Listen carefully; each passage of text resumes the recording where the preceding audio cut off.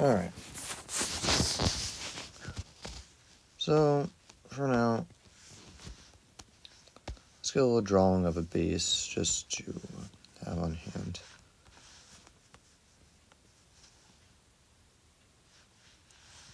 You're gonna crucify me for this, but I'm just gonna make it right here.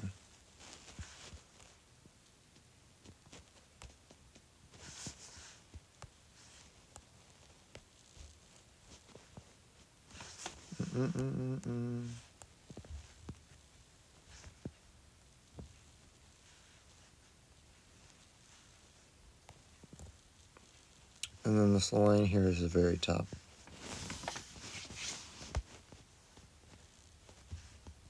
I know it's distracting with the notes there, it's just my note app is like having a moment. Right. Alright,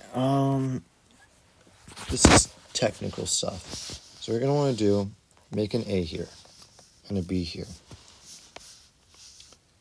Essentially, you want to section your music off, and I want you working on all the stuff in A first before you start bumping up to B. And this will limit how much you practice. It'll let you work on key parts in sections and then put it together as a whole. Putting it together as a whole is the final step. All this stuff down here, which I didn't give you, that's piano stuff. Don't worry about that, as it says piano here. Okay. First things first, anything that I highlighted here, and I'll send you the picture, all of these you're going to want to write at least the note name above. You don't have to highlight them. That's perfectly fine. So it's all the flats and flat symbols here. And I'll explain what a flat is in a minute. An A flat, here is your 1 mark down here. That's like you have A, E,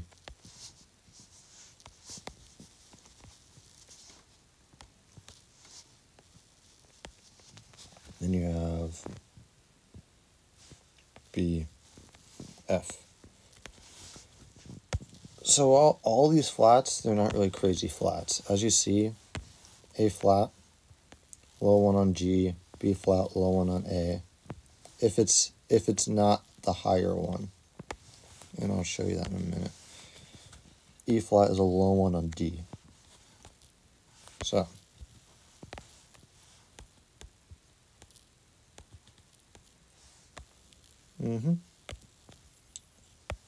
it's hard because I have to use 2 fingers to scroll when I have the tool app open. So you'll want to be right here. Up here is your scroll. That's the top of your instrument where your tuning pegs are. You know, you should know how to play these. I'm just going over it for the sake of going over it. So A flat, B flat, and E flat. Now, you have another B flat.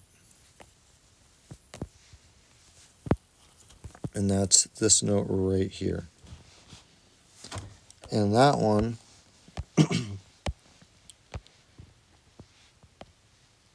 would be right on this line. And then this line here would be your B. And this line here would be your C. So the way the fingerboard is set up, A to B, that's a whole step. Don't worry about what a whole step and a half step are now. This is just so that you understand why B and C are right by each other. B flat is in between because B to C, that's a half step. All the other ones are whole steps. That's all you need to know. Don't worry, we'll get to it. You should know what I told you what they are before, but just you don't really need to worry about that now. Just know that midway between A and B is B flat, and that's where your note is. Easy enough. This note right here.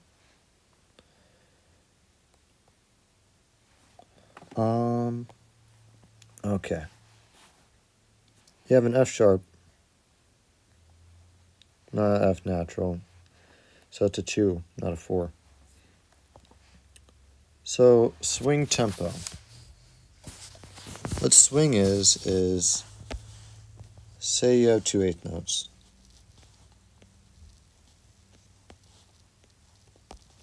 It goes da da. Easy. One and.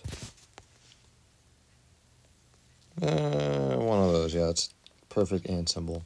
Cringe. When you have swing tempo, a dot goes here. Not here, actually. And you get a 16th note in there. What that is now it's the whole song. So every first note is longer than the second note. So instead of going da da, like this, it's gonna go da da da da da da da. So you could count up 1 and 2 and 3 and 4. That's the whole song. They put swing in there so you could notate things easier. Makes life easier for the writer. It's just kind of notated. So you're gonna go do do do do do do do do do do do do do do do versus do do do do do do do do do. I go do do do do do do do do do do do.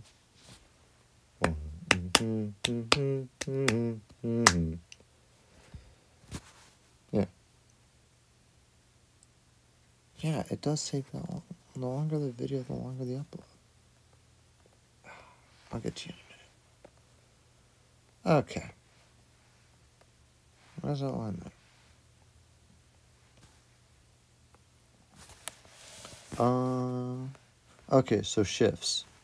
The shifts here. Crayon tool, nice.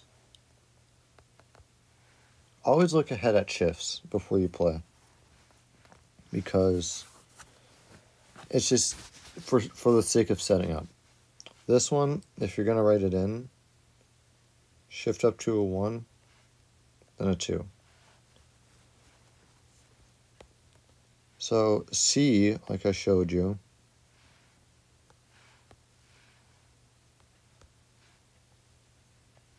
that's A. This is a theoretical B. C is going to be right after B. It's close. In between A and B is B flat. So if you have a tuner, definitely check out where B is. Just slide around and then try to get that in tune. Put one on your phone. And then slide up to a C. Notice how close they are. That's key. Because you would think logically, A, B, and then C would be here. And then it'd be D. It's not. B and C are right by each other. Because they're half steps. So it's going to go C, and then you're going to have a D flat. So D, you're going back to regular distance now. C to D, that's a whole step. So D would be right here. Slide around, see where D is. D flat, you're actually, just to make sure it's realistic, it could be a little lower. D. D flat is going to be equally between C and D. Your tuner will show you where D flat is too. It's easy when you have a tuner. So download one. I think you do have one downloaded, so slide around, try it out.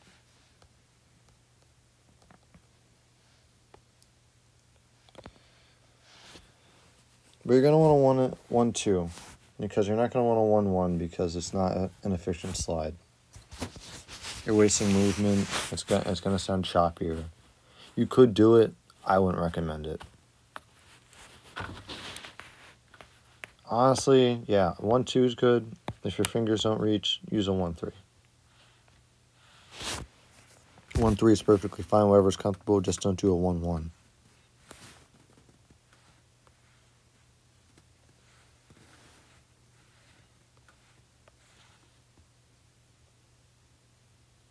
Sure, whatever. I don't really care. There we have it. Bring it there. Okay, down here, you have another shift. That goes to an E flat. Where's E flat? You have A, you have B. You have C, you have D. You're going pretty far down now. You're going back to equal distance. So A to B, equal distance. You know that. C to D, that's equal distance. That's a whole step. It's pretty far. Use your tuner. Make sure you see how far it is. Get that in tune. You don't want to ruin your ears by playing constantly out of tune. That's why I wanted to tape your bass, but you said you can't. But at least use a tuner. Equal distance, D to E. So where's E flat? Midpoint between the two. What's a flat and a sharp? A flat is perfectly in between two naturals. This is a natural sign. This is a flat sign. This is a sharp sign.